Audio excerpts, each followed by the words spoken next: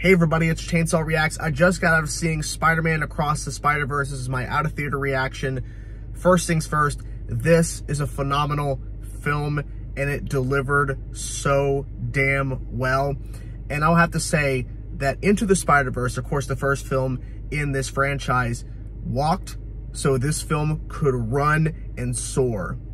This was insane what they pulled off here, with so many spider characters, so many great story moments, and things that happened in this film that could only happen because of what Into the Spider-Verse established in terms of its characters.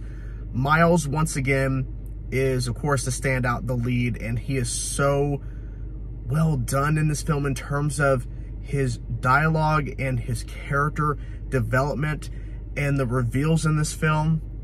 It's so impactful. There are some really dark moments. In the theater that I saw it in, there was a number of small kids that I don't think would appreciate the storytelling that's happening. There's a lot of great visuals, of course, all the different worlds we go to, so many great visuals, so many great epic fighting and just scenes occurring that is just so visually appealing and stand out.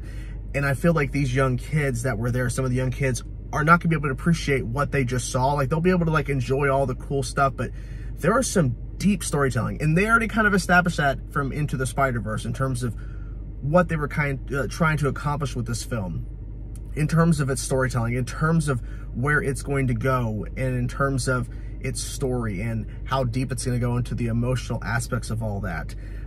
Gwen has way more to do in this film, which I really appreciate. Hailee Steinfeld, of course, voicing Gwen, did a phenomenal job. I really appreciated Gwen's storyline and what they did with her character. Of course, Peter, of course, from the first film, is back again. Of course, you see it in the trailers with Mayday, his daughter.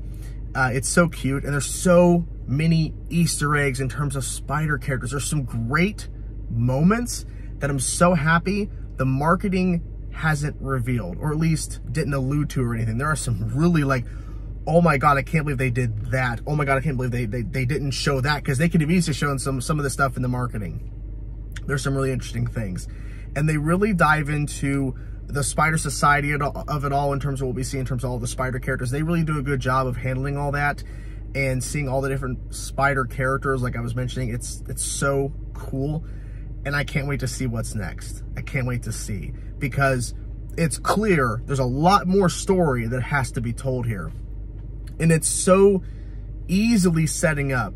There are other stories to tell past Miles' story, or other stories surrounding Miles' story. I was really, really happy with this film. Now, any negatives? I would say there isn't really any negatives in terms of things that I felt could have been changed or was different. I was just really happy with what the story being told here, because Into the Spider-Verse established a lot of things they were doing here.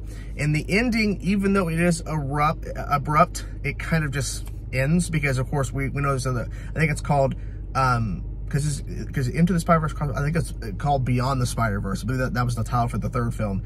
We know that's coming. So even though it's kind of an abrupt ending, to me, it wasn't abrupt to the point where like, okay, that just randomly ended. It ended, I think, in a good spot. And there's some really cool moments at the end there for sure, in terms of like, this changes a lot of things. Pay attention to the details. Pay attention to all those small little details, because trust me, things that may seem not important actually is probably going to end up being important. So just pay attention. They do spend a good amount of time in different worlds besides, of course, Miles, in terms of Gwen's world, Spider-Man India. It's really, really cool stuff. I love the visual changes and everything. And there's a standout character, Spider-Punk. I really liked his character a lot. I really, really did.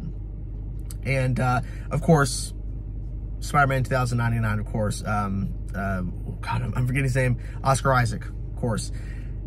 I wish we could have seen a little bit more of his character, but once he's introduced in the film, we get a good chunk of his character, and they're definitely setting up more stuff there.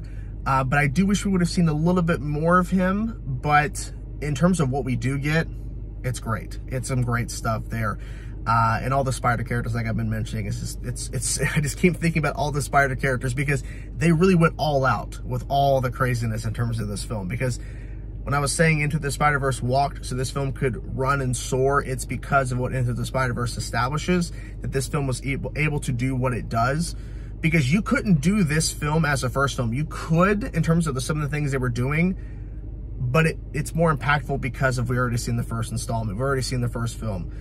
So yes, go see this film as soon as possible. Oh my gosh, go see this film as soon as possible. You have to. It was so good. That's my out of theater reaction. Hope you guys enjoyed it. Talk to you guys soon. Peace out.